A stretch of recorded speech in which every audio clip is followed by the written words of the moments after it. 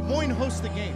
Up until the quarterfinal of the Open Cup tournament, all the lower seed teams, they get the ticket, they get the gate. You promote the game at the lower levels. I think there's an opportunity ahead to grow it over the next 105 years.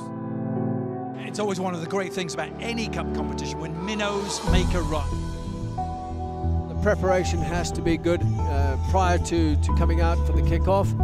But, you know, it doesn't matter about the weather. At the end of the day, it's like mental preparation for the players. And if they can mentally prepare right, then they should come out and do a job.